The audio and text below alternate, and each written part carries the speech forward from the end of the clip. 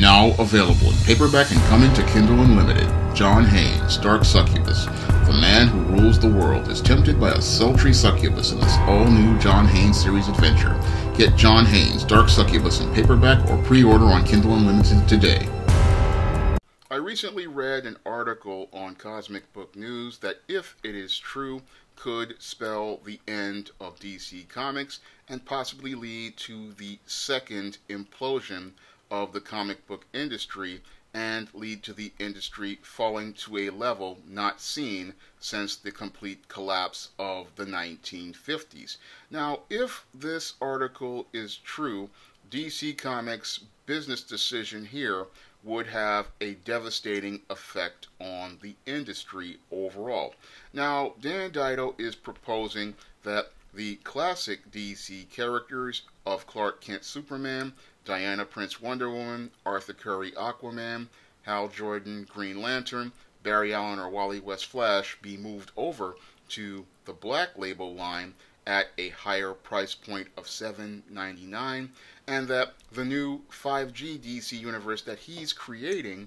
featuring your Lucius Fox Batman, your Cassie Sandsmark Wonder Woman, your son of Captain Boomerang Flash, and possibly a black female Green Lantern, these books would be priced at $3.99. Now, the point here is to, as I see it, try to steer people over to the 5G characters by having them at a lower price point, and then having the people who want the classic characters pay for them at a higher price point with the Black Label line. However, this is not a smart business decision, because as a publisher, I know that the price point for comics has already reached its threshold at $3.99, and people are just not going to pay $7.99 for DC Comics with featuring their favorite characters, because comics have already reached the threshold as related to the price point, and to go higher than that really lowers the value of comics, especially now that comics have to compete with products that feature a higher entertainment value per dollar, because it doesn't matter if a comic is 32 pages or 64 pages. At $7.99, that's just too rich for many collectors' blood, especially now that they can go over to places like Netflix and get an entire month of video content for $8.99, and they can go over to Warner Brothers' own DC Comics streaming service at, I believe, $8.99 a month, and get to see almost every DC cartoon and practically read almost every classic DC Universe comic book, all for a low price point of $7.99. So Dan Dido's business decision really isn't a smart one in terms of publishing new content, because the new content is at a higher price point and entertainment value per dollar that's higher than even products being offered like the DC Universe streaming service. And when you take all of these comics together and compare them to many of these streaming services like Disney Plus, Hulu, and Netflix, you could get practically an entire month's worth of entertainment for the price of 4 or 5 comic books. So this is not a very smart business decision when you consider that many of the customers that were buying those classic characters, this is not a very smart decision, because the median age of those customers is 45 and going up. So trying to charge these people more money for characters that they like, this is just not a very smart business decision, especially when you consider that many of those customers have more options out here for their dollar, whether it be those streaming services or going out here and putting in a pledge for a far better comic book by one of these indie creators on Kickstarter or Indiegogo. So your Dan Dido is shooting himself in the foot by going out here and trying to make people pay more for the classic characters in the DC universe they want. Moreover, he's not really incentivizing people to go out here and pick up these 5G characters on this 5G timeline, because many of the people out here, they already aren't interested in many of these 5G characters, and many of the people who go to the comic shops to buy comic books, they aren't interested in buying these characters because they've already been burnt badly by DC's New 52 in 2011. They've been burnt badly by the Convergence, I believe, in 2013. They've been burnt by the Rebirth in 2016. And they look at 5G and they look at how the quality of DC Comics has declined, and they have no incentive to buy these characters, especially when they pale in comparison to the iconic characters of DC Universe. And most people, when they think about these characters being these forced diversity characters, it makes them think of how dreadful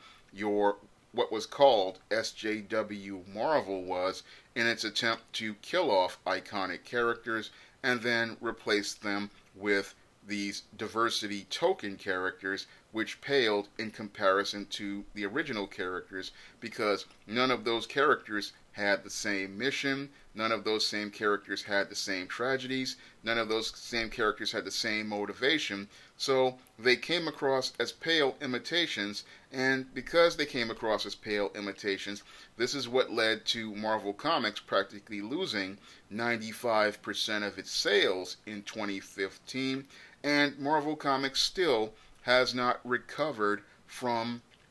that decision to implement the so-called diversity initiative many comic fans called SJW Marvel. And DC Comics doing this 5G and going out here to implement this 5G could have a similar disastrous result because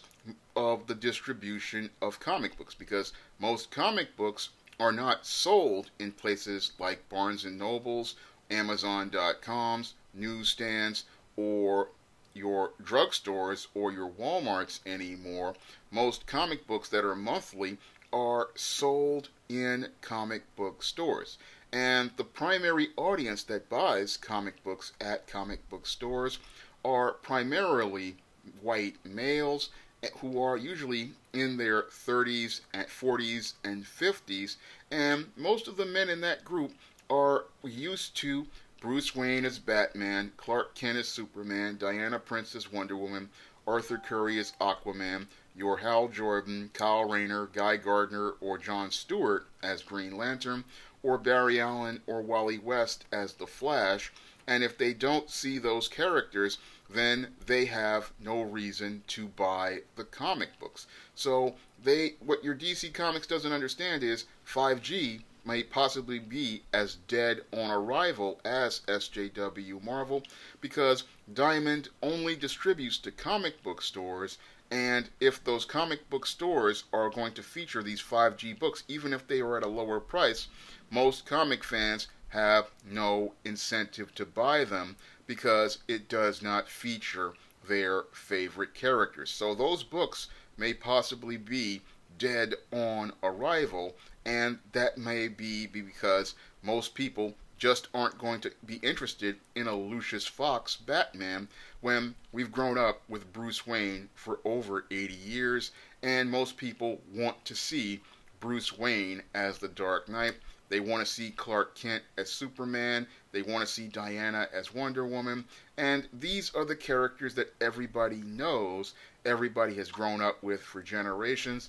and people just don't have an incentive to go out here and buy new characters, especially when you consider the dire straits of the industry and the complete instability over at DC Comics, because DC's universe has just been so unstable that people have no incentive to go out here and buy any comics whatsoever, because just when people are starting to get into a comic like the Jurgens and Tomasi Superman run, and people were starting to pick that book up on the regular. Dan Dido yanks the rug out from under them, replaces the creative team with Brian Michael Bendis, and as Bendis comes in, he derails all of the hard work that Jurgens and Tomasi did, building Superman back up into a popular character by establishing a super family and making the character interesting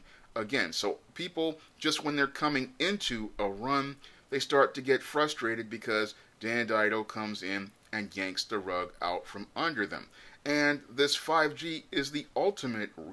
rug yank for many comic fans out there, because many comic fans, after the rebirth, they were anticipating that hopefully this and the Doomsday Clock would eventually lead to the return of the classic DC universe. But instead of Dan Dido giving us that return to the classic DC universe, he yanks the rug out from under comic fans yet again by talking about a 5G timeline and coming in and talking about moving the classic characters over to the Black Label. And if he does this, what it's going to do is lead to the third DC implosion and possibly the complete implosion of the comic book industry, practically crashing it back to the level of the 1950s. Because at this point, we have had comic shops closing all across the country for the last couple of years. We had 60 comic stores close, I believe, in 2017, and more close in 2018 due to so many bad comics becoming to the point where they're just sitting there on the shelf, and the shop owners can't get rid of them. And the reboots make it where nobody has incentive to go buy these back issues. So a lot of these comics are just sitting there rotting on the shelves, and the store owners are having to eat the cost. And if DC goes ahead with this, it may alienate so many DC Comics fans that they wind up not wanting to ever buy DC Comics again, because $8 to see your classic Bruce Wayne, Clark Kent, and Diana Prince versions of Superman, Batman, and Wonder Woman is just too rich for many comic fans' blood, when you consider that you can get many other products out here at a similar price point. I mean, The Temptation of John Haynes, a novel with 400 pages, is only, I believe, about, what is it, I think it's, I have to check. I think this is about $15, $16 or $17. No, I think it's $18. But for the price of 2 comic books, you get a 400-page novel, or for the same price, you can get one of these ISIS and E-Steam series books, and you're getting a full story, not just the start of a story. I mean, a comic at 32 pages for $7.99, when you can get an ISIS series book for $7.99. It's a higher entertainment value per dollar, and people would rather pay $7.99 for Dark Succubus or Isis All That Glitters or E-Steam Goddess of, because they're getting a whole complete story with a beginning, middle, and an end. And that's what people are willing to pay for, because they are getting a higher entertainment value per dollar. But with your DC Comics, I mean, why would I want to pay $8 for a comic book? And it just seems kind of foolish in an industry where people are struggling to pay $4 for a comic book, and many people are balking at $4, to raise the price of comic books at DC Comics. And I believe that if they go ahead with this plan,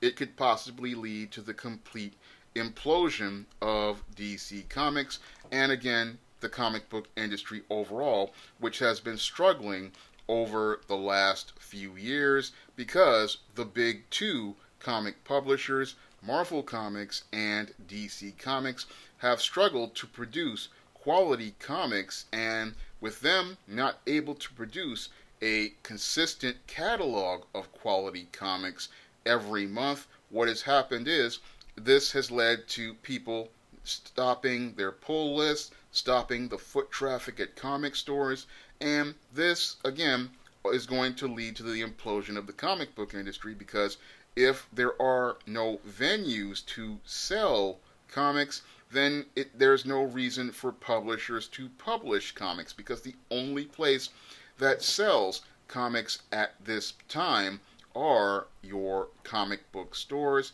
They are the only place where you can pick up brand new material, and if they cannot sell brand new print material, then the industry has no venue to sell comics that are brand new, and eventually the industry just implodes once again, and it may not be able to recover from this implosion. And this is something your Dan Dido is not thinking critically about as related to the industry. He's so obsessed with trying to force his brand new 52 version of the DC Universe onto readers that he cannot see the damage he is doing, not only to the DC brand, the DC Universe, but to the overall comic book industry, which has already suffered as a result of the complete failure of what was called SJW Marvel, and the complete failure ever since 2011 as related to the rebooting of the DC Universe under Dan Dido's mismanagement, and before that, the complete implosion of DC Comics under Dan Dido's leadership, because as he continues to try to shoehorn this dark, dreary, depressing story model onto readers, readers continue to reject this dark story model, and to him to compound it with a forced diversity initiative would lead to so many people who were already teetering on not buying comics walking away, and that's compounded with the damage he has done by allowing writers like Tom King to destroy characters like Batman. And this is just, when you look at Dan Dido's 2 decades of failure, is just mind-boggling, and this 5G plan would be practically the absolute end of the comic book industry. Now, many people don't believe that the comic industry would die as a result, but with one of the major competitors at this point going this way, this would be the end of it, because at $7.99 it's just too expensive for anyone to pick up a 32-page comic book. I mean, that costs more than John Haynes' Dark Succubus when you look at the price point and you pick up 4 or 5 of those comics, because again, you're only getting the start of a storyline, whereas in Dark Succubus you're getting a whole storyline for $7.99, and for $18 you can pick up a 400-page book. And you could also get ebooks on Kindle for far less. So this compounded again with the streaming services, DC's own streaming service, costing less, and you can get access to every DC cartoon like Batman the Animated Series, Batman Beyond, Justice League, Young Justice, and every DC comic ever published. Your Dan Dido is literally proving to the world that he is grossly incompetent, grossly unqualified to run DC Comics, and has no idea on where to take the DC brand in the 21st century. So when I look at your Dan Dido, this decision, if he goes along with it, this would be the death knell for DC Comics, and it would be the death knell for the comic book industry, because if one of the big two falls at this point, they take practically every comic shop with them, because it's those big two that keep all of the few people who are still in the game coming to the shops, coming and making their pull lists, and it's those big two that keep people interested in buying not only those comic books in the store, but also has them going out here to buy indie comics. So a lot of indie publishers, they really need to go and have a talk with Dan Dido, people at Dark Horse, people at Image, people at Dynamite, people at Boom, because this is going to lead to the implosion of their business, because if DC falls and Marvel, which is already teetering as related to its publishing division, falls, then the whole industry is going to have its second collapse that was as bad as the one in the 1950s. If you'd like to see me make more videos like this, you can donate to my Patreon, my PayPal, or my Cash App by clicking the link in the description box. And if you want to pick up some of my SJS Direct titles like John Haynes' Dark Succubus, Isis All That Glitters, Esteem Goddess of, and books like The Temptation of John Haynes, you may do so by clicking the link to Amazon.com in the description box. That's all I have to say for this video. You can comment, rate, and subscribe.